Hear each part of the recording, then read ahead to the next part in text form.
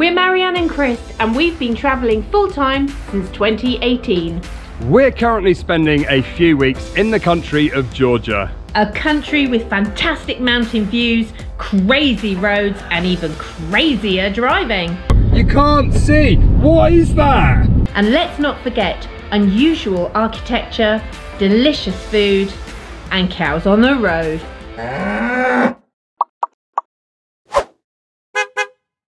Good morning.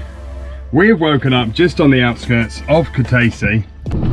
We had a lovely quiet night's sleep here, this little campsite we found. And this morning we're going to head into the city and show you around. I think this has to be the biggest roundabout that we've ever been on. I'm going! I'm going! This is nuts. I love it! So now we just got to find somewhere to park. Watch out there. Right, we're merging. There you go, there. There we go. That's lovely. We just had a car stop and welcome us. So we're pretty sure that that is a parking meter. It looks like a parking meter. Purchase a fixed time. Please enter the zone and your parking number. Oh. This might get confusing. We have no idea how the parking meter works, so Marianne's just popped into the little shop here to see if she can get some help. It's a little bit confusing because the lady's done it on the machine and then it doesn't accept our Georgian phone number or her phone number. So the lovely lady in the shop that was helping us, she's assured us, don't worry, just leave your van here and go off, enjoy the day, and she'll look after the van for us. So we're going to go and have a look at the city. Welcome to Kutaisi, Georgia's second largest city. Located 221 kilometers west of the capital city of Georgia, Tbilisi. And is on the Rioni River, which runs straight through the heart of the city. It is the capital of the western region of Imereti. So our first stop this morning is Bagrat Cathedral, which you can see just through the trees there. It's about a 10-minute walk, so that's where we're heading right now. The bridge we're crossing now is called the Chain Bridge, hence all this decorative work here, and all the way up there are actually chains holding the bridge up. If we're going to film somewhere, we look at the weather forecast and try and plan to go out when it's nice and dry. Sometimes you don't always have that luxury, and today is looking a little bit cloudy. The heavens may well open for us later.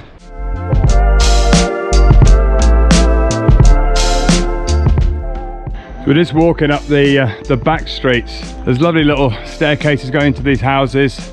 A few vintage cars on the way.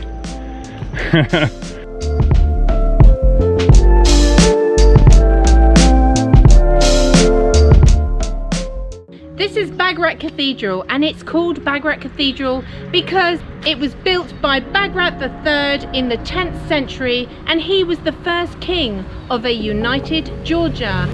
It's considered to be one of the best examples of Georgian medieval architecture. And it was completed in the 11th century.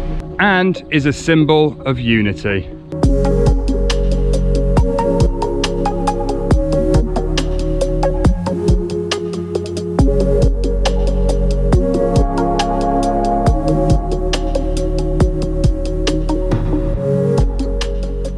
It's really nice carved stone on the outside of the cathedral here.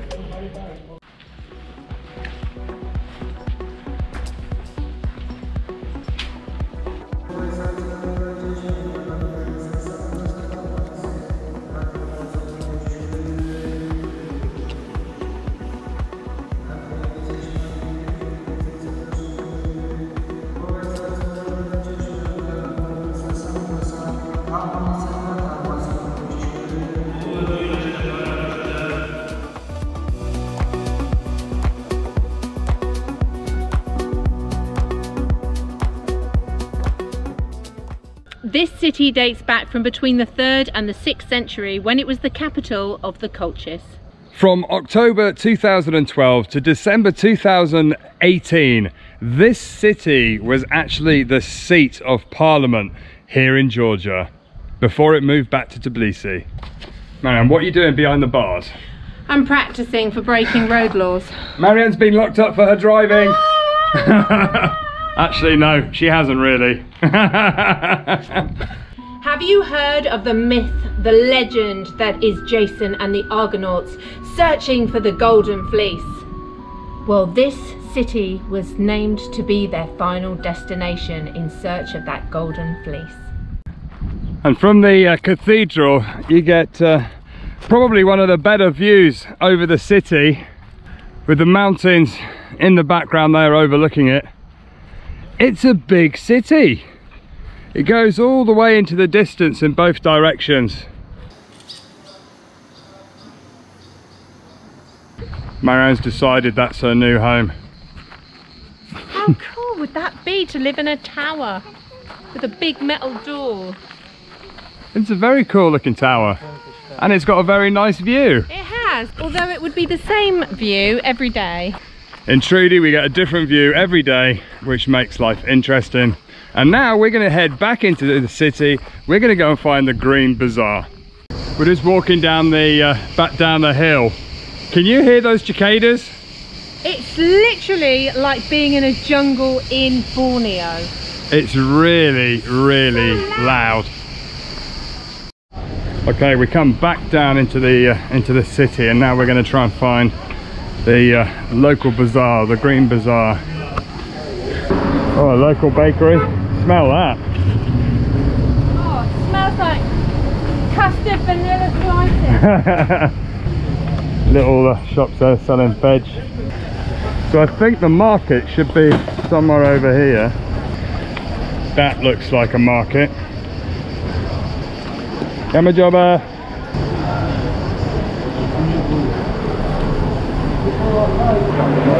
Wow. Let's have a little look around. As soon as you come in, you can smell spices. There's the spice shop. Oh, Gamajoba. Smells good. Lots of sacks of spices here in the store. And oh, a freezer full of fish bits. More spices. Walking around the local markets, you really get a feel of local life. Lots of vegetable stands here. We're going to buy some of these apples. We've never seen them this sort of colour, red and sort of yellowy, but try some local apples. So I've seen that these things are like a snack, I think, in Georgia. Natural churchkella. Can we have one of those and one of those? One? Yeah. We want to try. Yeah? And yeah. Thank you. 12. 10 and 2. 10 and 2. 10 and 2. 10, 10 and 10. My So we're just going to try. This is my first time trying this here in Georgia.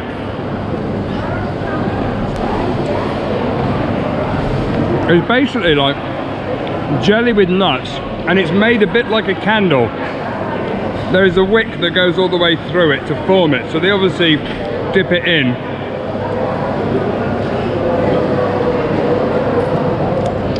Fruity, nutty.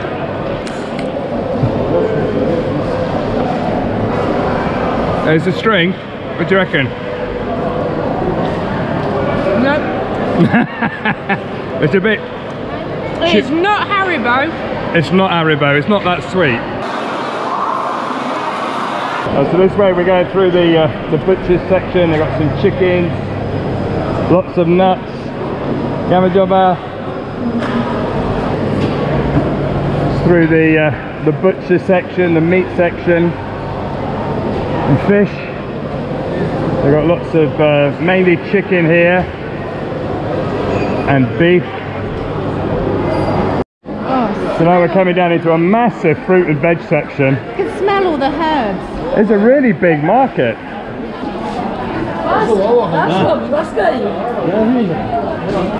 Oh, look at all these spices. Smell. Oh. Spaghetti. Salt. Oh. Oh, it smells really good. Beautiful. Paprika. Georgia saffron. Oh. They've got saffron in Georgia. I didn't know that. There's a good taste of local life here in Georgia. And I got a little bit hectic in the market. It's always a little bit hectic in markets. So as you come out of the market here, look at this. This is a very good example of, it's called a Soviet bas relief, this type of artwork. And that is absolutely amazing. The detail on that is fascinating.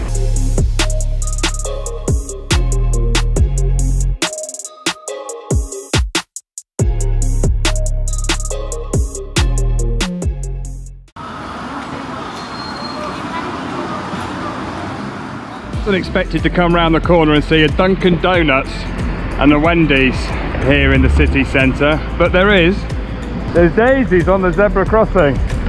Maybe there's one for every person that was killed. The good thing walking around Georgia is when you come to a zebra crossing, the cars will stop. 99.9% of the cars will stop. So after a little walk around the market now we're going to go and find a bit of lunch. We just come to this little restaurant called Paolo's. Looks like they do some Georgian food, so we'll see what we can get for lunch. There's a lovely building behind you, lovely. Is there? Yeah, hello. Yamajoba. So we've got a nice bottle of spring water from the Caucasus Mountains, which is local Georgian, and it's nice because it's in glass. Wow, look at this. This is a traditional dish apparently from this region here in Georgia, and it's a bean dish. It's sizzling in a little clay pot there. Beans with some herbs and vegetables, some pickled chilies, pickled cabbage, some sort of homemade bread. Oh, it smells really good.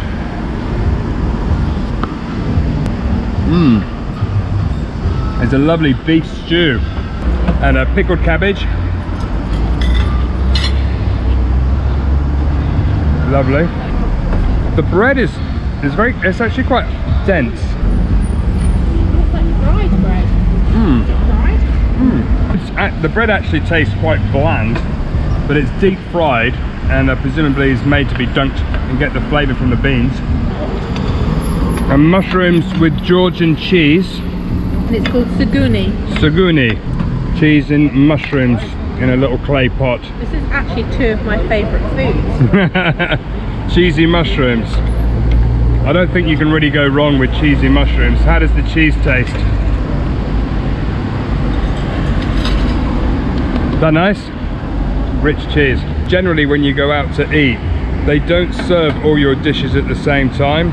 They tend to just come out of the kitchen as and when they're ready in the kitchen. So you can finish your meal before your partner's even dish arrives.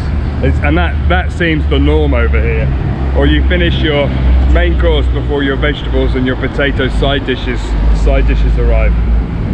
Right, I'm gonna tuck in. So after a quick lunch, we are heading back to the river. There's a bridge called the White Bridge, which everybody's told us we have to go and have a look at, which is about 5 minutes walk this way. This part of the city feels nice and modern. Little parks, tree-lined little streets. So we have arrived at the White Bridge. Look at that for a view over the river. It's a really nice spot. I'm pleased people told us to come down here. The sun's just come out again. On the floor they've got these glass bits here so you can walk across and look straight down at the river below, although it is pretty, they're quite dirty, it's quite hard to actually see. And it's all metal engraved panels on the floor of the bridge. But look over there, that's really cool. Oh yeah, look. They've got a very funky looking bar down there. And look at all the way the rocks have been washed and actually carved out by the river. And a very cool statue of a little boy sat on the edge.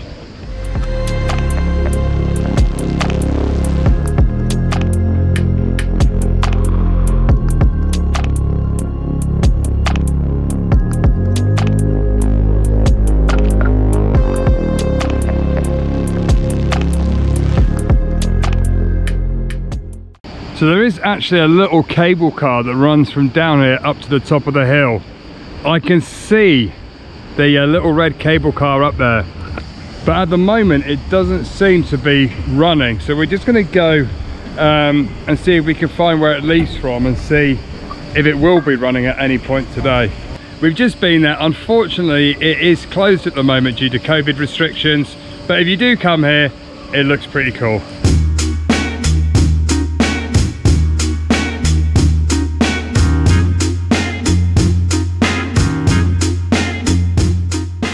Another thing that Kutaisi has is a cool street art feel. So we're just going to go and have a little walk around and see what street art we can find to show you.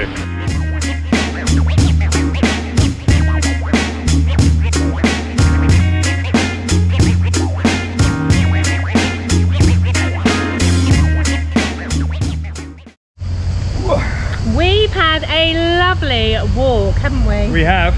It's been a day and a half walking around, but we found a lovely shaded area with benches right next to a monument. Yes, the monument you can see behind us is the Glory to Labour monument and is located just next to City Hall. It's a wonderful example of Soviet art.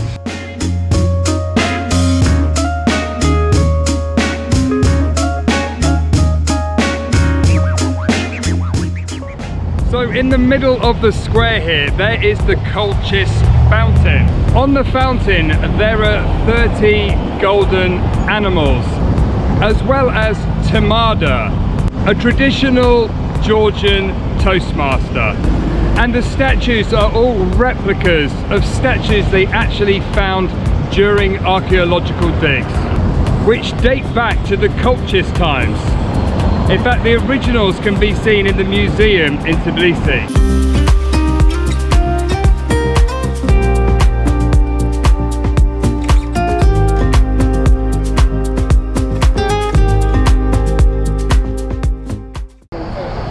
Okay, we've arrived back at Trudy.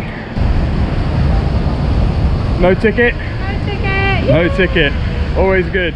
We hope you enjoyed this episode. If you did, please consider clicking the subscribe button below to come on this amazing adventure with us. And we will see you next time.